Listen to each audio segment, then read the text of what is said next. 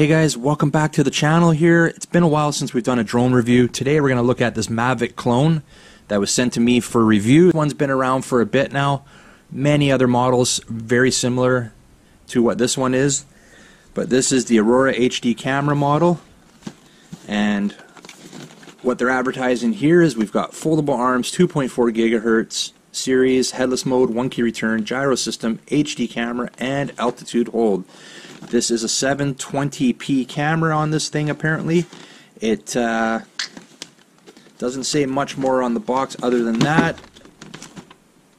You can see it looks like the Mavic there folded up, and then they've got some illustration of it opened up there. Alright guys, so one thing I do like looking at here is the advertisement.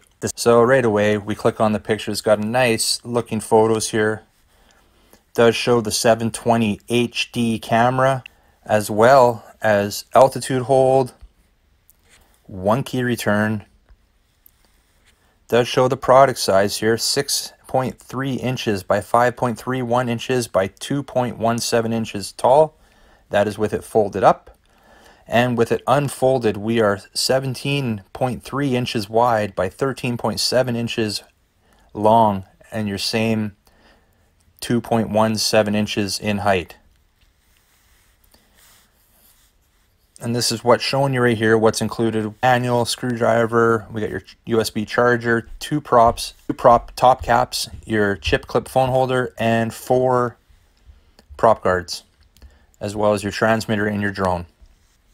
They're showing that we're going to get up to 10 minutes ultra long flying time after 70 minutes of charging. It says it's a functional modular design. The drone is easy to be installed and stored, suitable for pilots of every level with foldable arms, small size, easy to carry. The transmitter control or app control. So we should be able to control this with our phone as well as the transmitter. So the camera itself is a wide angle camera, 120 degree, 2 megapixel, 720p wide angle. It does have emergency stop, headless mode, built-in barometer with altitude hold function, provides stable flight. Well, I would hope it provides some stable flight. It is pretty light, so any kind of breeze is probably going to interfere with that considerably. It has 1 key return. It has 3 speed modes. What else can we show you here? 1 key takeoff, 1 key landing. And this some more advertisement here, a little bit more of what we just discussed. Easy for beginners.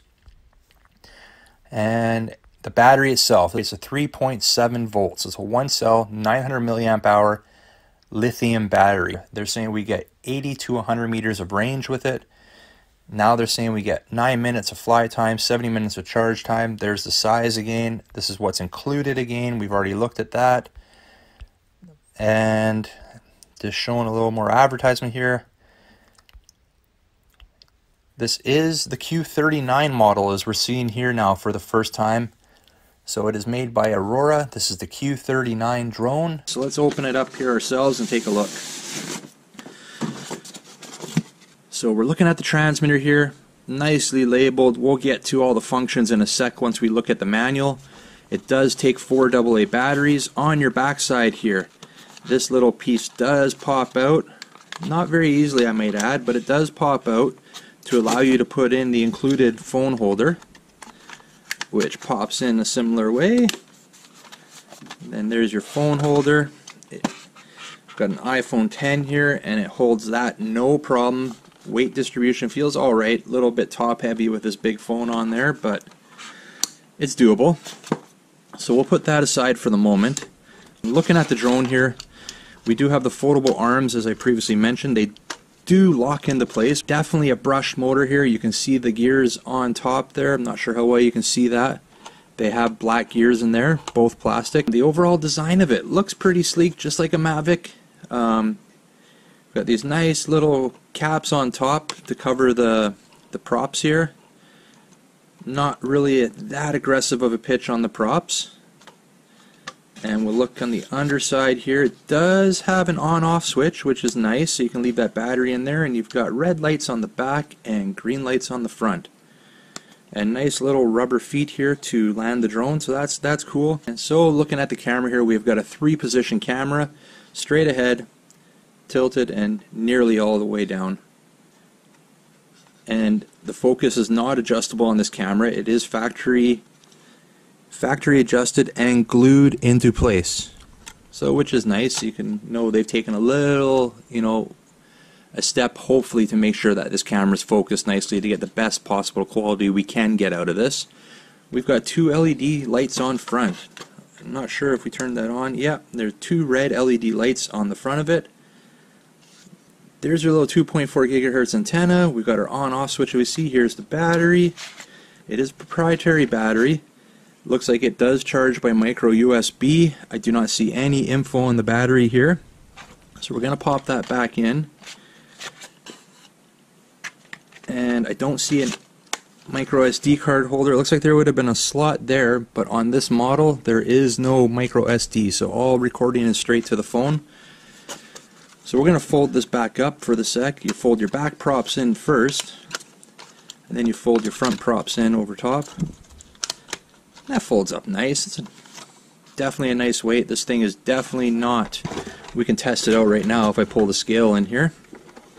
We're definitely not over the 250. It's 145 grams on this one. We don't have to worry about anything being registered here, or we don't have to worry about a lot of the flight restrictions that are included with drones that are over 250 grams. So that's nice. We don't have to worry about that. And what else do we get here? We get 4 prop guards. So these prop guards, yes, there's a little removable piece of plastic on the outside of the motor housing here that just pops out, and the prop guards pop in. You won't see these prop guards on while I'm flying. I tend to get drones hung up in trees a little bit easier when I have the prop guards on.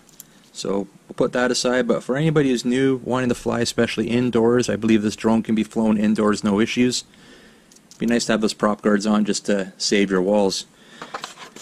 And they've included 2 spare props, a clockwise and a counterclockwise prop. And in the baggie here, let's see what they've included. Looks like they've included 2 of the little covers for the props here. So 2 of these little chrome caps are included. The mandatory Phillips screwdriver, keeping the collection growing on those, that's for sure. And your little USB charger, micro USB end on there. We'll put those aside and let's pull out the manual here. The manual itself is very, very, very basic, it looks like. Let's open it right up. Looks like we got the Chinese side and we've got the English side. So opened up this way, here is your English. I do want to take a look at what all the controls are for. So we'll take a look at that right now. Maybe I'll pull this out quickly so we have a little bit better view. So top button here, that is your speed control. I believe it has 3 speed settings on this one. Your other top button, that is your flip. So hit that top button, any direction will give you a flip in that direction. Forward trim, backward trim, left trim, right trim. On this side we've got your headless mode. Your 1 key return is your second button down. You've got your light control, so we can turn those lights on and off right from the transmitter, and we've got your photo. So I believe on this one you press once to take a photo and you hold it to take a video. So short press photo, long press should be video on that. We'll try that out when we're out testing it.